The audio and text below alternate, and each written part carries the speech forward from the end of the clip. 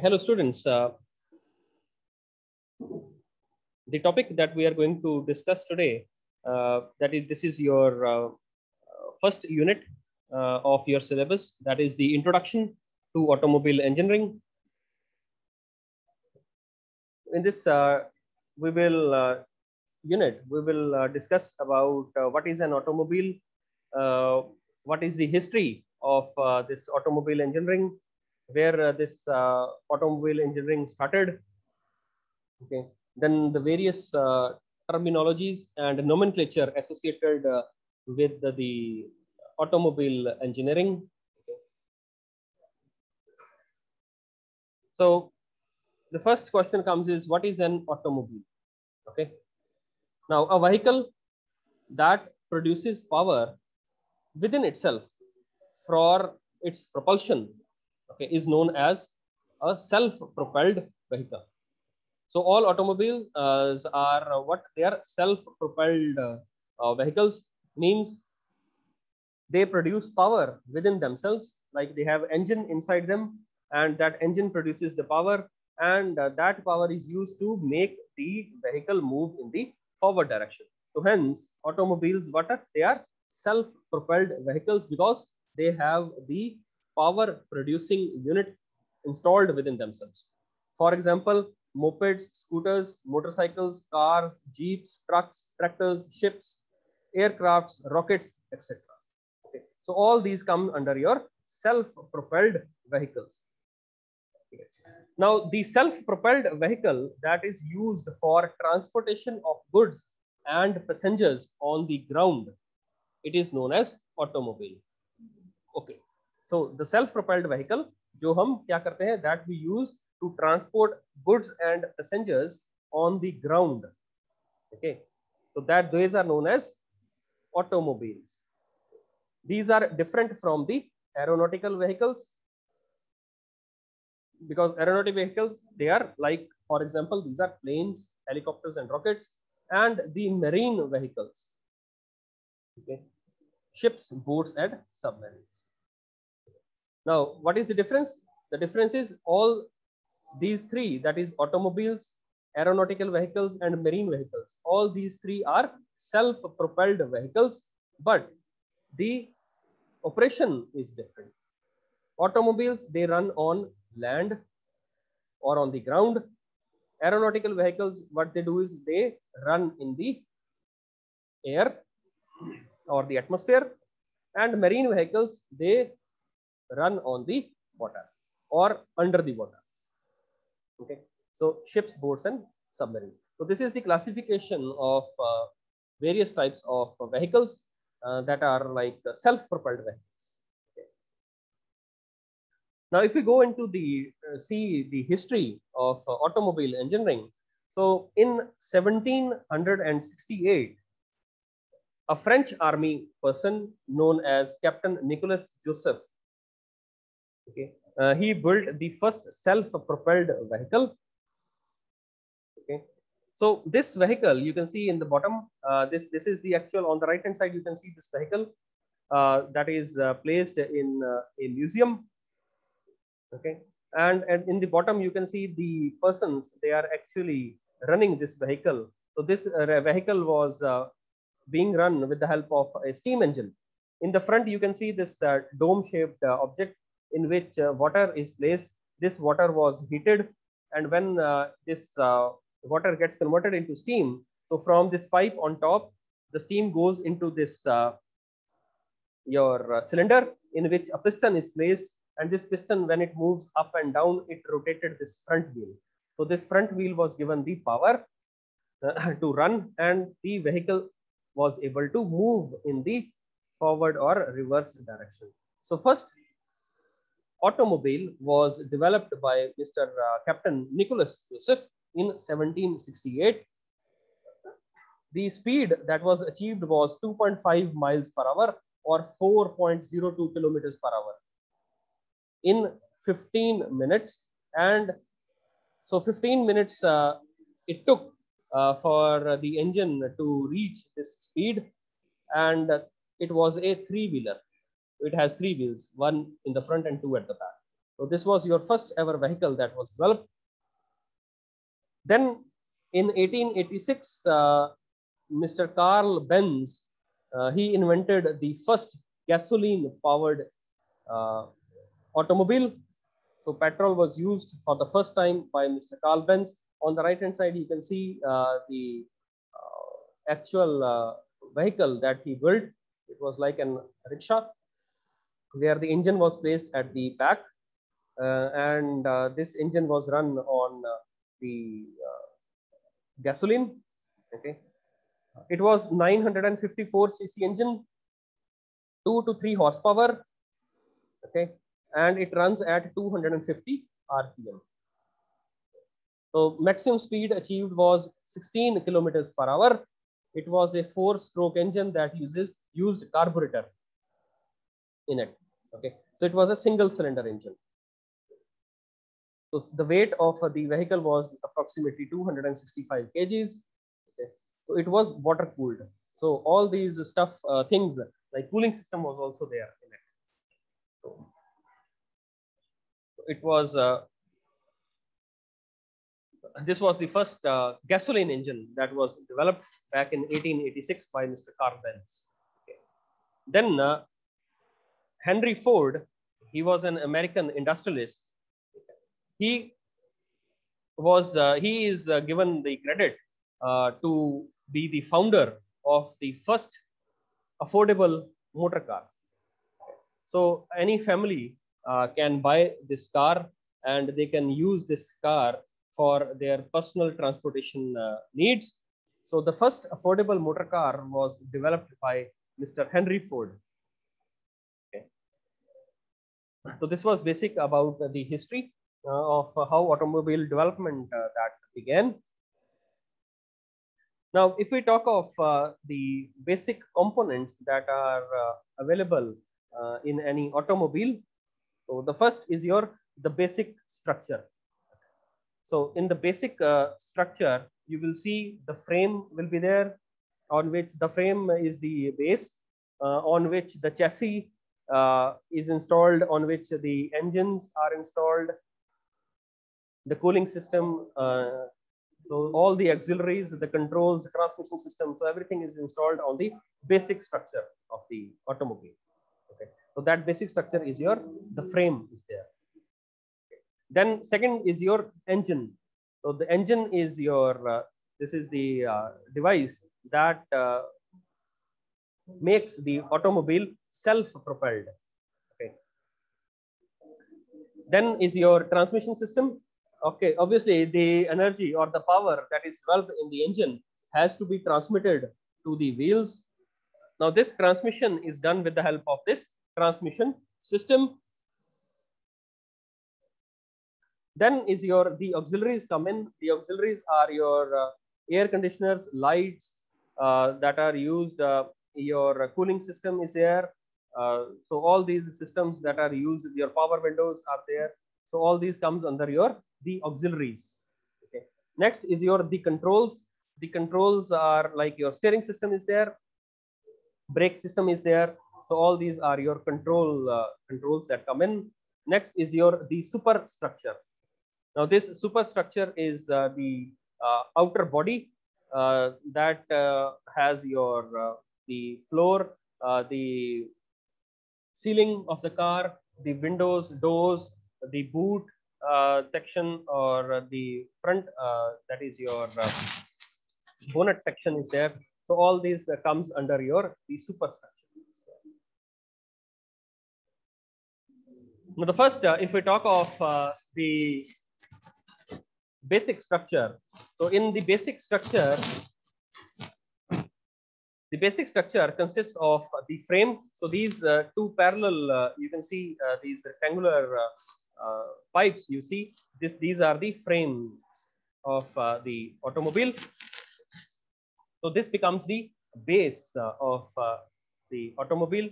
On top of this, all the other equipments like your engine, your seats, your outer structure of the engine.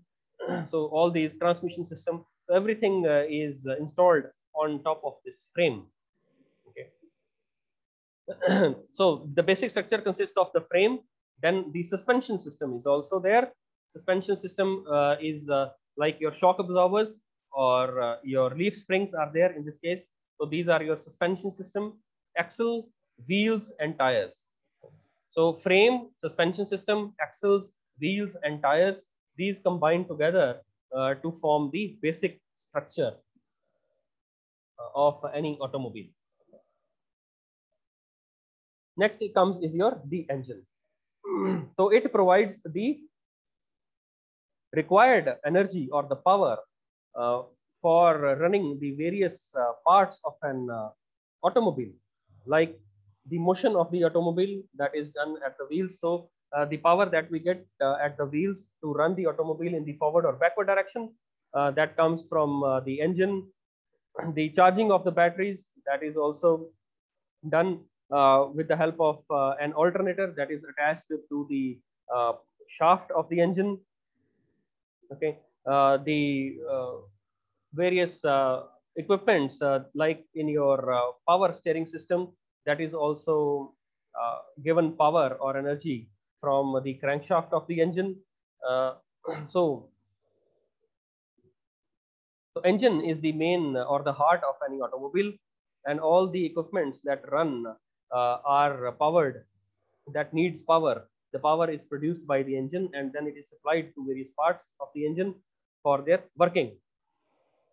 So the engine of an automobile is also known as IC engine, or it is internal combustion type of an engine. Next comes is the transmission system. Now the transmission system, it consists of the clutch. Okay, then comes is the gearbox. Here in the diagram at the bottom you can see the yellow part is your clutch. This clutch connects the engine power to the gearbox. So when we are going to change the gear, what we normally do is we press the clutch.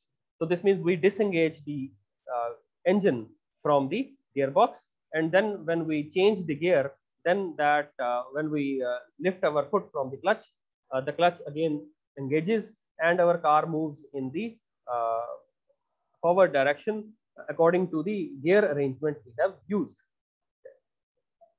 So then after the clutch is this red is your gearbox. After the gearbox, this gearbox is connected to the rear wheels with the help of this drive shaft. This drive shaft is joined on one side with the gearbox with the help of a universal bolt, and on the other side it is connected to the differential with the help of a U-bolt. Okay. At the end of this drive shaft, there comes is the differential. Now this differential is installed to provide power to the wheels. So depending upon what type of drive you have a front wheel drive or a rear wheel drive, the differential is attached on the front axle or the back axle. Okay. Now this differential, what it does is it equally distributes the power or the torque from the engine through the transmission system, through the drive shaft, onto the right and left wheel of the car. Okay. So the main parts of a transmission system are clutch, gearbox, propeller shaft, and the differential. Next comes is the auxiliaries. The auxiliaries, in auxiliaries, electrical systems come into place. All the electrical systems, like your lighting system is there, your heating system is there in the car, your air conditioning system is there, your power windows are there. So all these things come under your electrical system. Then comes is the controls. The controls consists of the steering system and the braking system. Then comes is the superstructure. So superstructure is where we are using the frameless or unitary construction. Okay. So in when I talk of the unitary construction or the frameless construction, in that case, what happens is the body of the vehicle is joined with the help of rivets and welding to the frame. Okay. So when the frame and the body of the outer body of the vehicle, they are one piece, or they are permanently joined together, then that becomes a frameless or a unitary construction. But in the case of say bigger automobiles like your buses or trucks, we use superstructure. In superstructure, the frame is not permanently connected to the body of the vehicle. Okay, the body is developed separately, and then with the help of rivets and bolts, it is connected to the frame of the vehicle.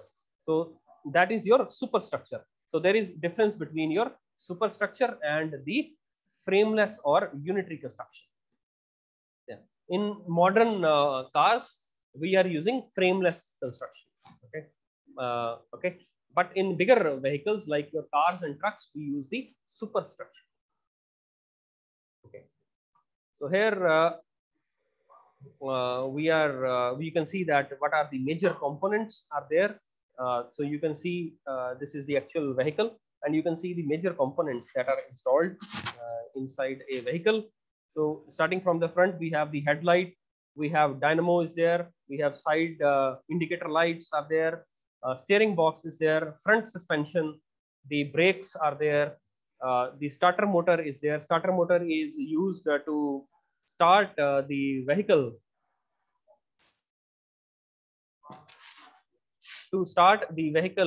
from when it is stopped. So when we press the ignition key, and then the starter motor comes into place.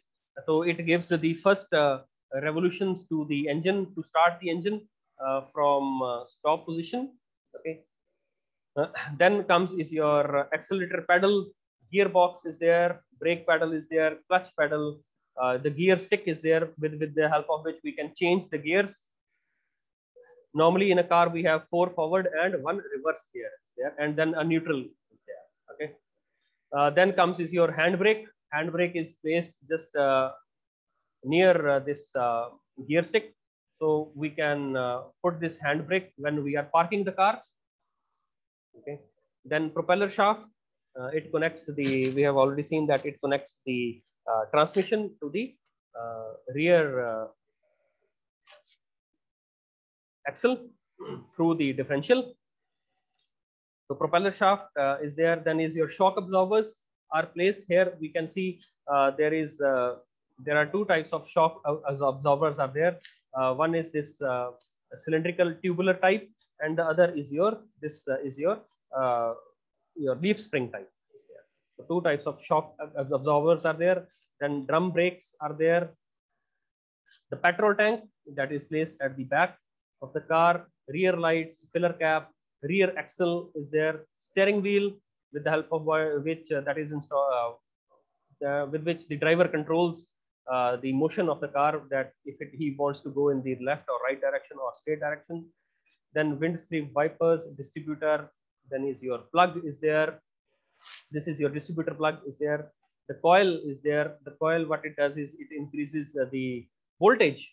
The battery voltage is around 12 volts, but the spark voltage required is around 12,000 to 20,000 volts. So this coil, it increases the voltage from 12 volts to 12,000 volts.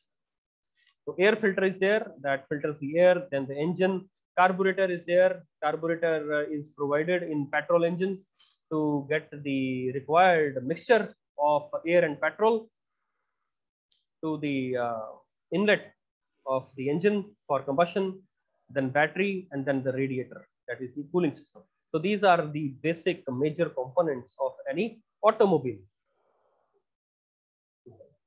Now we come on to what is the classification of automobiles. Okay. The first is based upon the purpose. So there are passenger vehicles like your cars, buses, and motorcycles. Then is your farm vehicles like your tractors, combines, and harvesters. Then is your goods vehicles.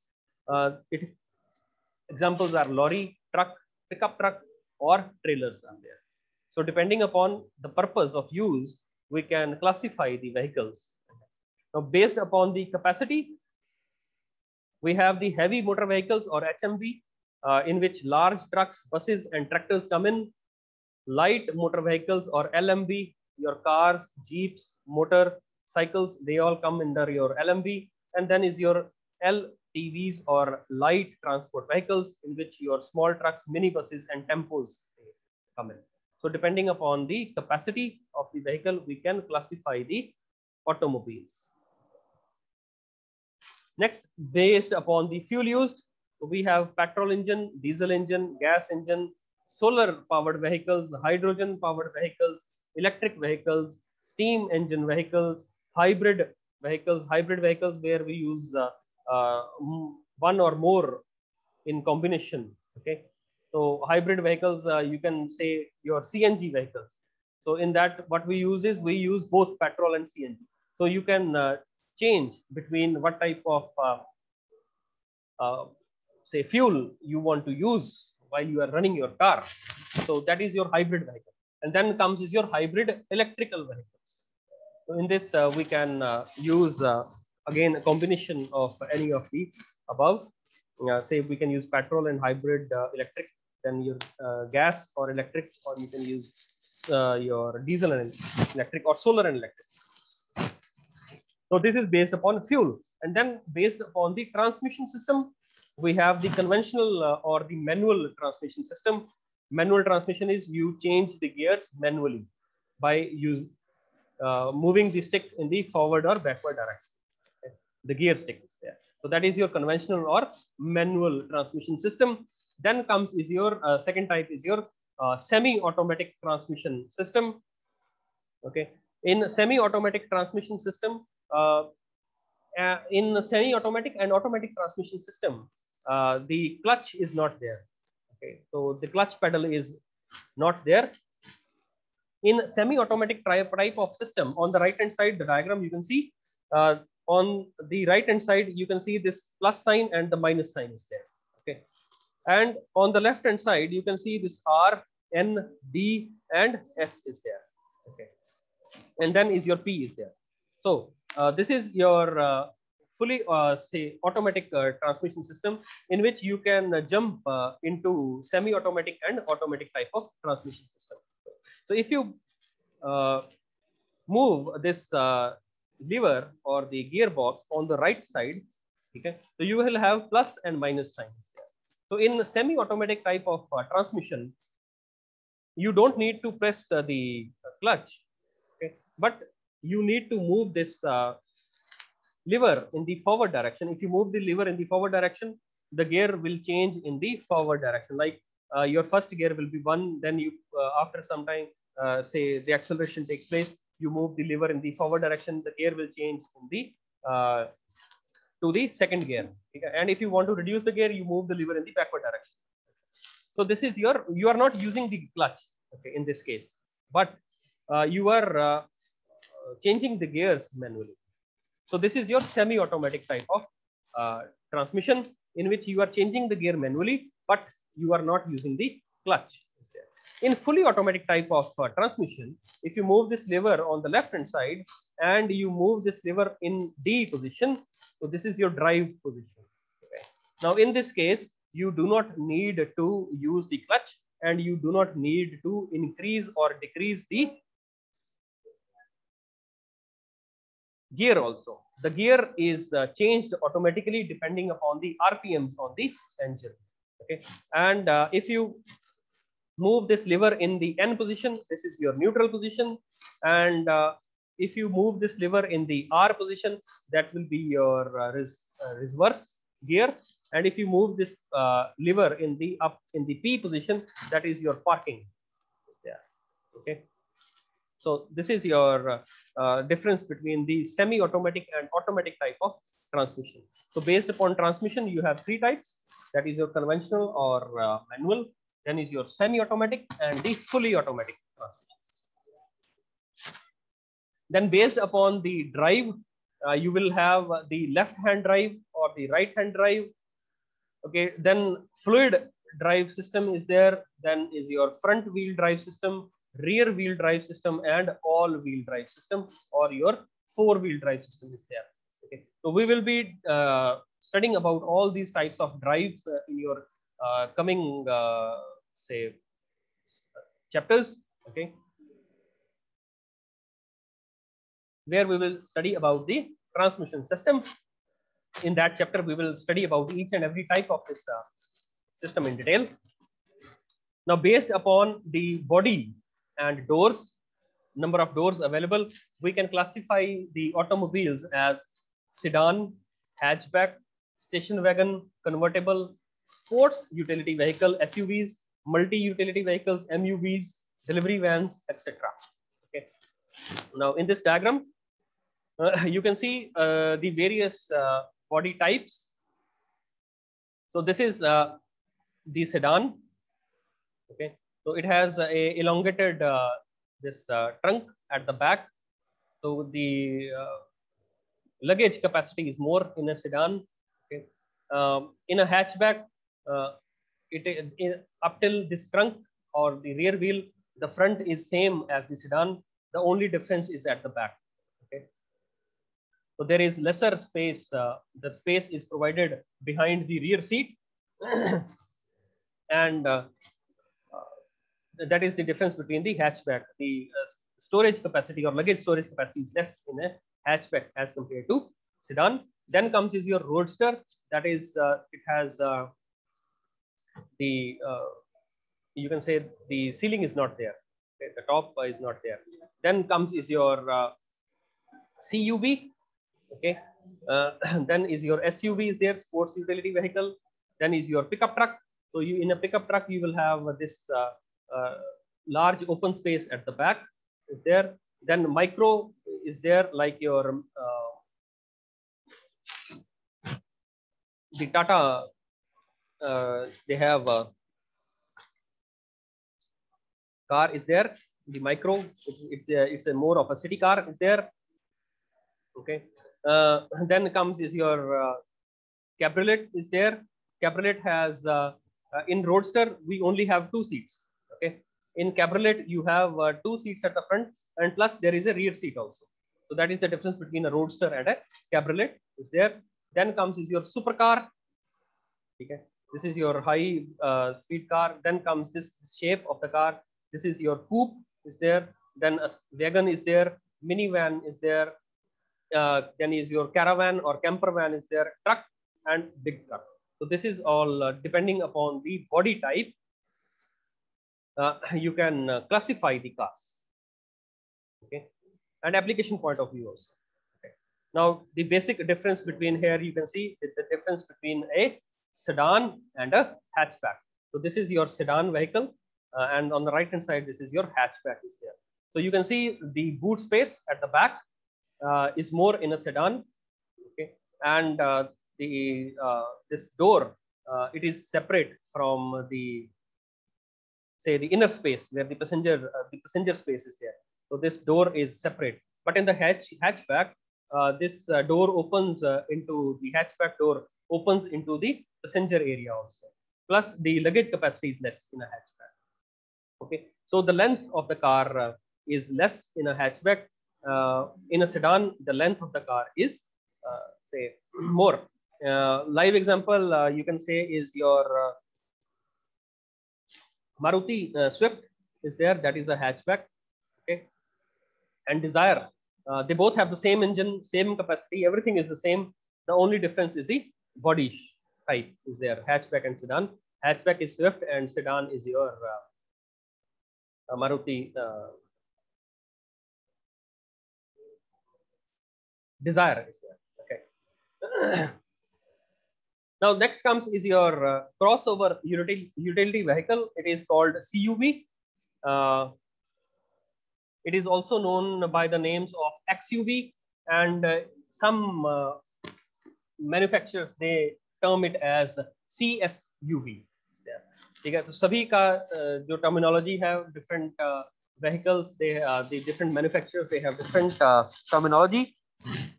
But all are what? They are all crossover utility vehicles. Okay. So what it is a type of sports utility vehicle of unibody construction. So iski kya hai? It's a sports utility vehicle, but it has what? It has unibody construction. Means the outer body is permanently connected to the frame of the vehicle or the automobile. So it is a unibody construction, or it is a frameless construction, or a unibody construction. So it is a SUV, sports utility vehicle, but it has a unibody construction compared to the truck-based SUVs.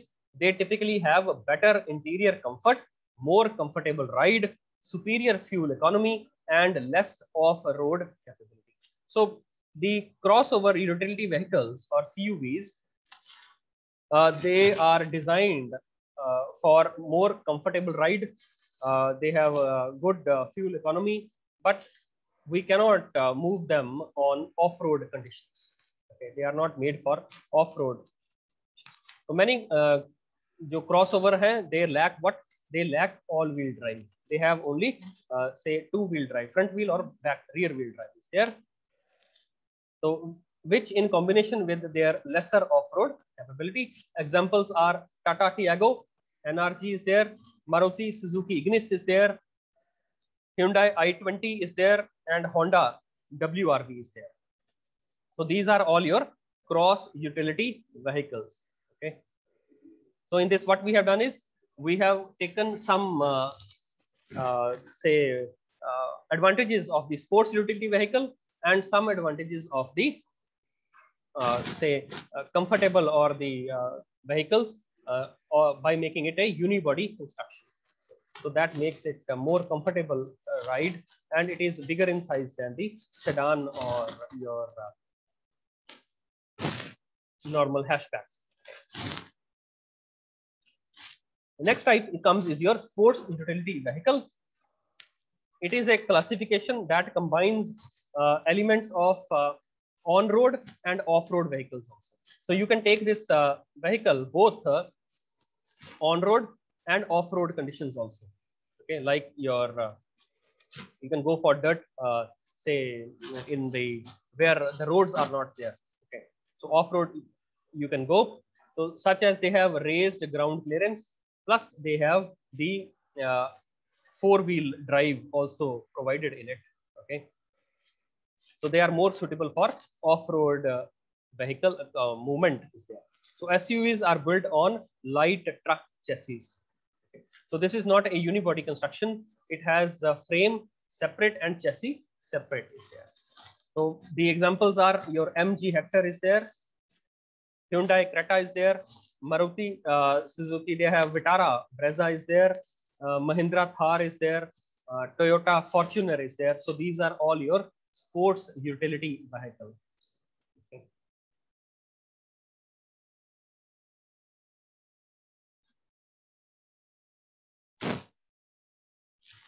Next comes is what is your multi-utility vehicle or MUVs.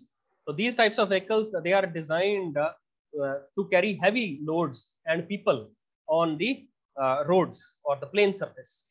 Okay. So MUVs generally based in the form of van is there.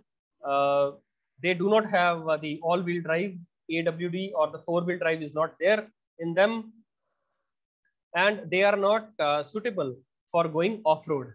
Okay, so examples are Toyota Innova, it is a multi-utility vehicle. Maruti Suzuki Ertiga is again another example, and Maruti Suzuki SL6. These are some of the examples of multi-utility vehicles.